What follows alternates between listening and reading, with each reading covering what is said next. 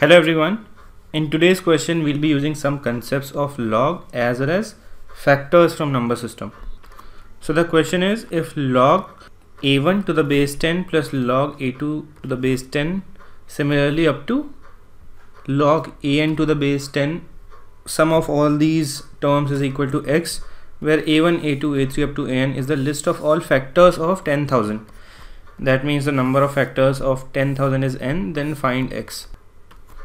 So first of all, we have to do something with this term given to us. See, there's a property of log, which is when the numbers in same base are being added, then we can take the base common and multiply everything inside. What does that mean?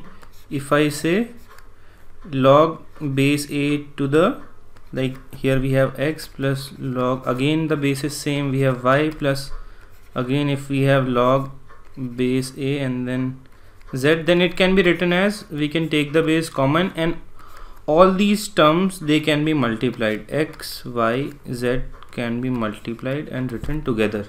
So this is a property of log. If we apply that property on this term over here, what we can do is we can take log 10 base common, then everything above, that means a1, a2, a3 all will be multiplied over here. This will be x. Now we have a1 into a2 into a3 up till an product. And what are these a1, a2, a3, an? They all are the factors of 10,000. So basically we are just multiplying the factors of 10,000 inside this log. So what is the product of factors of a number? It is, you must have learned it in number system, it is the number, that means 10,000 to the power number of factors by 2. So number of factors upon 2. This is the product of factors of a given number. If it was some other number, then for example if it was 20,000, then you must have written 20,000 over here. So the first task here is to find out the number of factors of 10,000. So 10,000 is nothing but 10 to the power 4, which is 2 to the power 4 into 5 to the power 4. So number of factors will be 4 plus 1 into 4 plus 1, that means 5 into 5, 25. So what will be the product of factors of 10,000? It will be 10,000 to the power 25 by 2.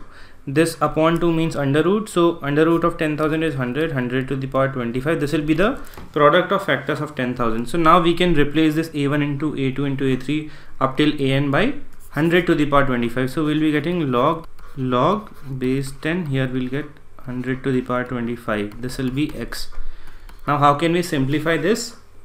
See, again we'll have to use a property of log over here, which is log, if we have base a and again a over here to the power x, then this becomes x.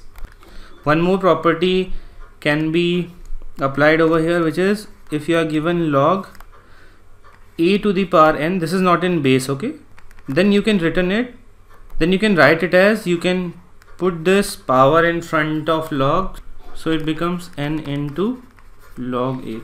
So we'll be using this property over here first. How do we do that? See, we have log 10, then we have 100 to the power 25. We can write 100 to the power 25 as 10 to the power 50. So this can further be written as log 10, 10 to the power 50. I just told you log base a to the power x is written as x. So here this thing will become 1.